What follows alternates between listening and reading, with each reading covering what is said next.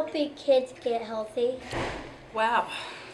Well, they're helping me. How about that? All the workout and exercising we're doing right now in the different schools, we're just going around talking about it and encouraging kids. And I figure if they see me out there exercising, that they'll join in.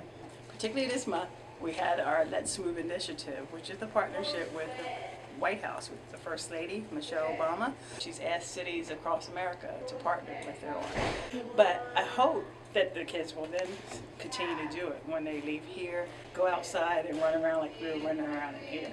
So we're just talking about it, encouraging good fitness, encouraging people to eat better, those sorts of things too. Yeah.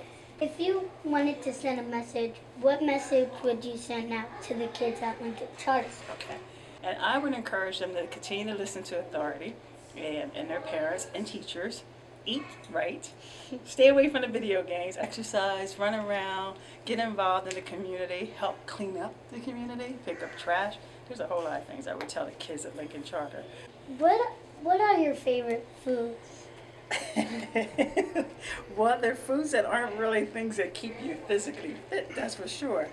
But I'm trying to eat a lot better, more fruits and vegetables, lots of salads. But my favorite food, since you asked, is fried chicken.